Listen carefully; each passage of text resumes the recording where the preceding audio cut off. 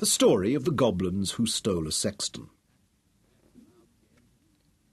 In an old abbey town down in this part of the country, a long, long while ago, so long that the story must be a true one, because our great-grandfathers implicitly believed it, there officiated as sexton and grave-digger in the churchyard one Gabriel Grubb. It by no means follows that because a man is a sexton, and constantly surrounded by the emblems of mortality, therefore he should be a morose and melancholy man. Your undertakers are the merriest fellows in the world,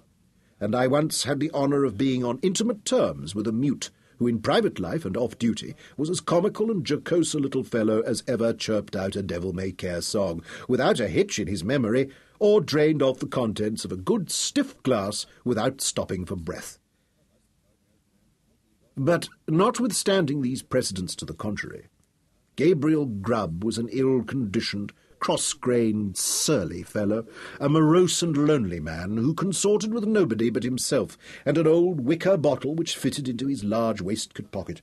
and who eyed each merry face as it passed him by with such a deep scowl of malice and ill-humour as it was difficult to meet without feeling something the worse for. A little before twilight one Christmas Eve, Gabriel shouldered his spade, lighted his lantern, and betook himself towards the old churchyard. For he had got a grave to finish by next morning,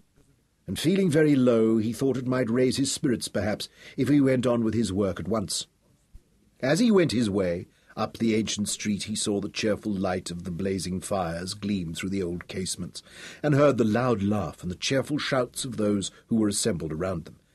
He marked the bustling preparations for next day's cheer, and smelt the numerous savoury odours consequent thereupon, as they steamed up from the kitchen windows in clouds.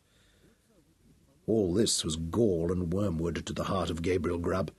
and when groups of children bounded out of the houses, tripped across the road, and were met, before they could knock at the opposite door, by half a dozen curly-headed little rascals who crowded round them as they flocked upstairs to spend the evening in their Christmas games, Gabriel smiled grimly